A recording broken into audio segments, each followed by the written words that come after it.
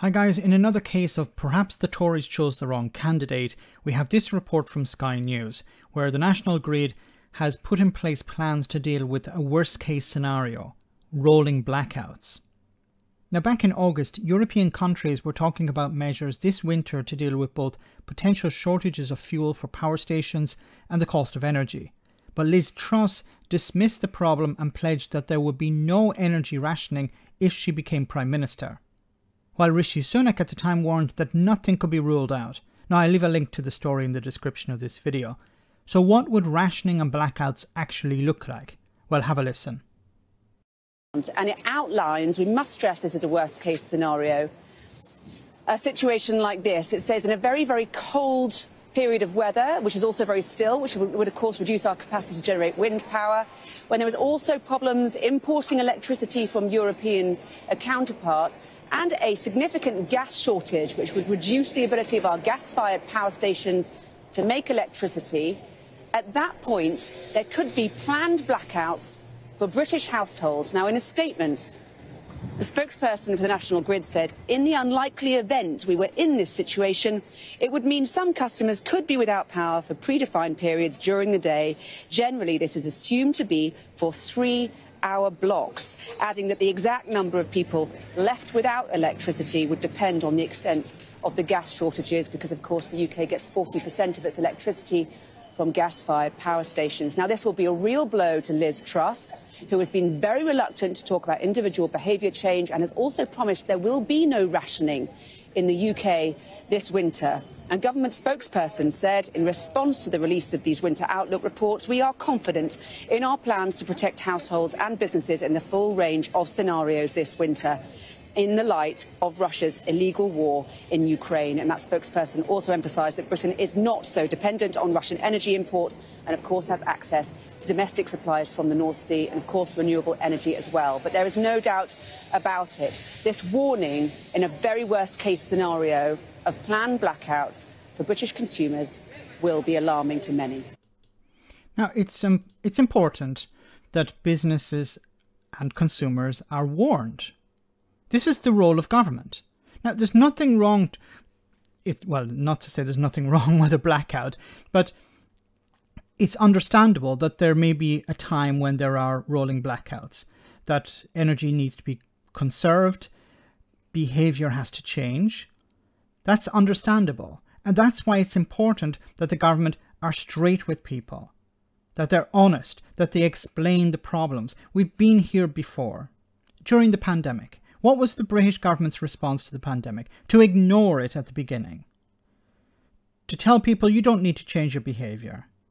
Then when it became clear that they had to do something, they dragged their feet and they came up with arguments like, well, it's up to the individual if they want to wear a mask or whatever.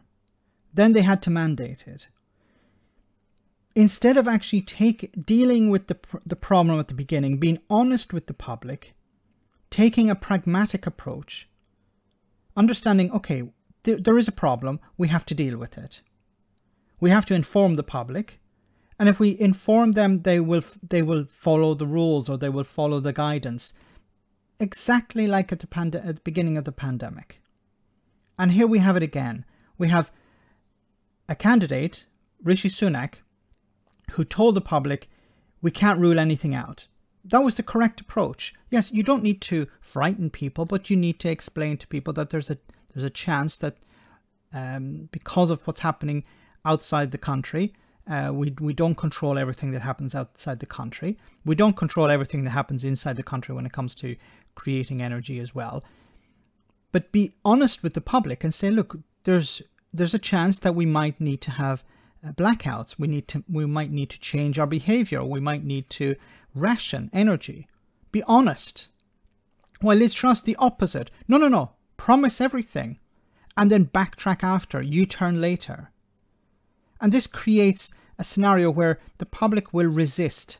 It's important that you have the public on board. If you want to encourage people to change their behavior, switch on their washing machine or their dishwasher at night and not during the day when it's normally at peak usage of energy, These are small things that people can do, but they need to be informed beforehand. There's no point doing it when you're in the middle of a crisis. And if you explain to people ahead of time that there's a chance that there will be blackouts, but we will inform you as the situation changes, then it'd be more likely that people will react in a more positive way. Of course, many people will be angry, many people will be upset, but if you inform them beforehand that it's likely to happen, or there's a possibility, and you're working against it, then you're more likely to have them on board. But the current shower that's in charge don't look at it that way. They look at it as if we just don't tell anyone anything, and then when the problem arises, then we'll deal with it. Same with Boris Johnson. Liz Truss also talked about fracking, how, well, if we just frack, then we'd be able to resolve all of these problems. Obviously, that's not true, and she wasn't honest with the public on that either. Fracking takes months or years to get up and running. There's a massive amount of opposition to it. I just read on Thursday about a story in an article about how a council, majority Conservative council, voted against fracking. So they don't want anything to do with it. The local community don't want fracking. The Tory response, or at least this government's response, is, yeah, we're going to frack our way to energy independence and it will resolve all problems. Obviously not being straight with the public. So let's hope that there aren't blackouts. Let's hope that it's not necessary to ration energy, but at least be honest with people at the beginning. And one final thing, the companies can't sign off on this without permission from government. So they'll actually have to ask Liz Truss, yes, can we go ahead with these blackouts? And if she's taking a political decision, well, then she's going to say, no, you can't. And then what will happen?